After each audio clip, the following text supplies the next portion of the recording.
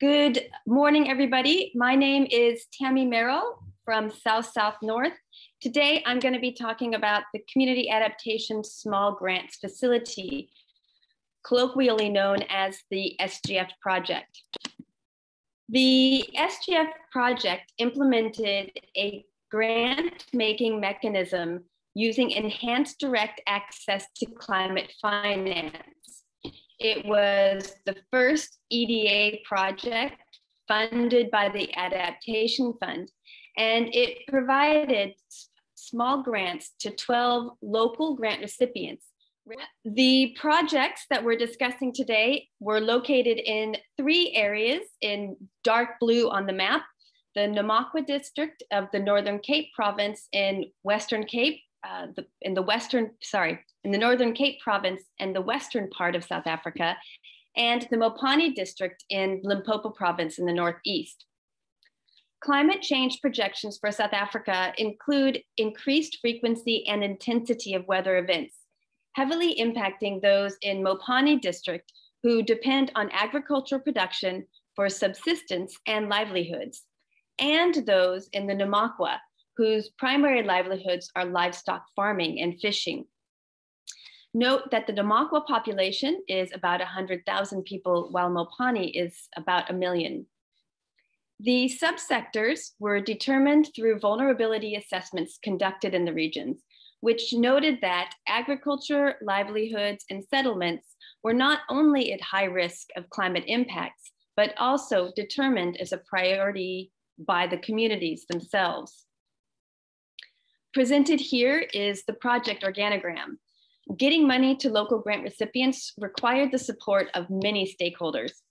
The Department of Environment, Forestry, and Fisheries was the national designated authority, while the South African National Biodiversity Institute, SANBI, was the project grant recipient and dispersed all funds. Civil society, however, were key enablers to ensure that small grant recipients were able to receive the funding and adequately implement their respective projects. As national implementing entity, SANBI had oversight and reporting responsibilities relating directly to the Adaptation Fund, and they subsequently distributed funds to the executing entity, South North. Financial and technical due diligence rested with South North, who coordinated and managed the granting process and distributed funds directly to facilitating agencies and the awarded grant recipients. Technical input and strategic direction during the grant application process and project implementation was supported by the project advisory group, which included the whole project management team and 2 municipalities. Facilitating agencies played a very important role, which I'll discuss in the next slide. And each of the facilitating agencies in each of the 2 regions developed their own technical advisory groups, and they also played a critical role in promoting locally led initiatives that were contextualized to the practical needs on the ground. In addition, this local support, particularly the support of the municipalities, increased project sustainability. So why was SGF business unusual? Well, for several reasons. The project governance structure integrated many stakeholders, and this facilitated access to expertise and information, as well as support with some government processes. The beneficiaries at the community level were involved throughout the project. Proof needed to be provided that all beneficiaries approved of the project design and the activities, and sustainability plans were often needed to be signed off by local leaders or cooperatives. Despite this, grant recipients did complain about onerous or cumbersome reporting requirements. Throughout the project, a lot of attempts were made to be responsive to local needs. Alternative contracting mechanisms were arranged through tripartite agreements to ensure that more community-based organizations and cooperatives had access to the grant, and customized training was provided, as well as additional money for interventions. And the facilitating agencies. They were a unique innovation playing a critical role in translating the global expectations of the Adaptation Fund and the monies associated with it into practicable measures on the ground. Each of the facilitating agencies had an existing footprint in their respective areas, understood local needs, and provided considerable capacity building. We couldn't do adaptation in isolation. We had to incorporate development as well, and we had to justify it. But this approach recognized and articulated the differences between adaptation and development while acknowledging the community's priorities holistically.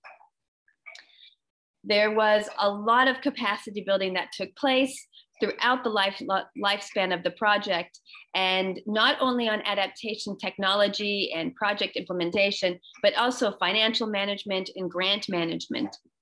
And finally, formally facilitated events, as well as informal exchanges via WhatsApp groups formed. These relationships helped facilitate cross-learning, and in some cases, projects added additional interventions based upon examples that they saw through these learnings. Although the SGF aligned with most of the principles in some way or another, the primary strengths were the devolved decision-making and the inclusion of women and Indigenous peoples. Part of the eligibility criteria was to ensure that Indigenous peoples were included, and that women not only benefited, but were involved in the project management structures. Gender and youth were disaggregated in all results. Each of the three investment windows, climate resilient livelihoods, climate smart agriculture, and climate proof settlements, included a variety of interventions. And often those interventions were integrated to provide added value and improve sustainability. I'll quickly go through a couple of examples. This example, the Gantata Rainwater Harvesting System and Rain Gauge Project, based in the Mopani district, sought to promote climate resilience through increased access to water and fodder for livestock and nutritious foods for community members.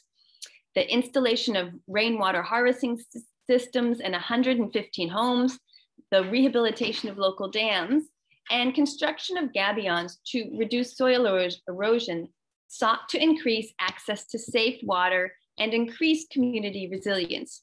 2,800 people benefited from this project. Another project, the Biodiversity and Meat Cooperative Land and Livestock Adaptation Project, based in the Namakwa district, aimed to introduce hardier Indigenous livestock that were more resilient to heat and disease, grazed less selectively, and still fetched premium prices. This project focused on developing livestock management processes, including appropriate vaccinations, dipping, and medication of livestock. Over 1,000 people in the Namakwa region benefited from this project. The SGF journey was a long one that ultimately lasted over 5 years. What we learned is that a balance must be achieved between robust oversight structures and agile systems that are responsive to local needs. This requires a system that evolves with the needs of the project and ensures that beneficiaries remain central implementers and decision makers throughout. Responsive capacity building and applying a holistic approach is also required to ensure that EDA is not just a means, but that it facilitates the end result of resilient, healthy, and prosperous individuals and communities. Increased and accelerated adaptation funding is desperately needed to ensure that vulnerable populations can not only survive, but thrive the impending climate crisis. Thank you. Thank you so much. Thank you so much, Tammy. What an excellent and clearly received message there. I have just one clarifying question for you, Tammy. If you were to support other organizations to replicate your local funding model or approach, what would be the key recommendations or lessons that you'd like to share? There would be many, but I think I'll start with just sort of the most important. I think the first one is that devolved decision-making power. So the SGF did, I think, an extraordinary job of trying to develop a governance model that devolved decision-making power. Although I think the next iteration should take that another step further. So there should be mechanisms that sort of feed back to the donor, or at least the grant recipient, to ensure that the voices on the ground are heard and are able, and their lessons and their priorities are able to be fed back into the decision-making processes, so that the governance system and the support and the associated funding can be agile and responsive. I think that's one thing. I think that we need to ensure we have time, which is another principle. So this project was a 5-year project. Unfortunately, this was the first funded EDA project by the Adaptation Fund. It took us over 2 years just to get our governance structures together, the protocols in place. So by the time that the grants were awarded, they only had a year or two to implement, and it wasn't enough time. Adaptation takes time and ongoing support. I think the other thing would be capacity building. Capacity building is key, and not just with the local organizations. We're talking, we are all learning together. So even the high-level organizations at national level are also learning and need to approach it from a perspective that we're learning together. We're co-creating, and we're a part of a journey together. And that's the capacity building at local level needs to be that not transactional, but co-creative. And then the final thing I'm going to say is just that, local level costs need to be understood, including the in-kind benefit from communities. I think we often think like, oh, but they live there, it's fine. It actually is taking people's productive time and energy away from earning money or taking care of your kids to be involved in these community projects, and they need to be acknowledged and understood.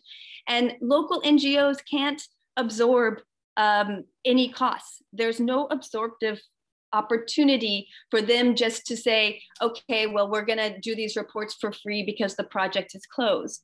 Local CBOs have to have funding to be able to do all of the requirements of the project, including after closeout, audits, those kinds of things. So I hope I didn't go on. Those would be some really key lessons I think we learned from our project.